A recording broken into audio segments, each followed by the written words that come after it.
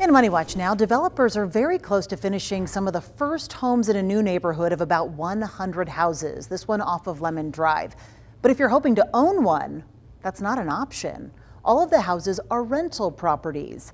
We want to show you a map of where exactly this new neighborhood is going up. It's just a few blocks north of 395 on Lemon Drive. Faith Justice joins us now live from that development. She's been learning more about this project. Faith, first of all, why aren't they selling these homes?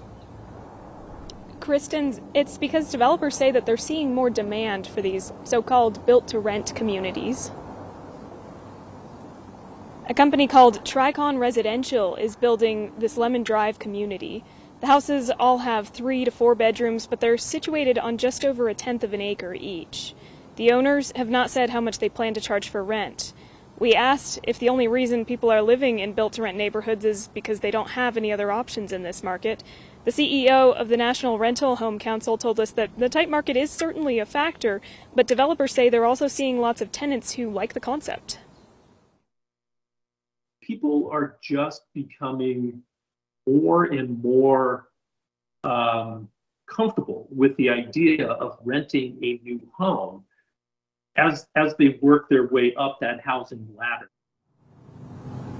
David Howard said that he thinks built-to-rent neighborhoods like this one are here to stay. Across the country, NRHC sees greater demand for built-to-rent communities in areas with lots of growth and families moving in, and Reno fits that bill.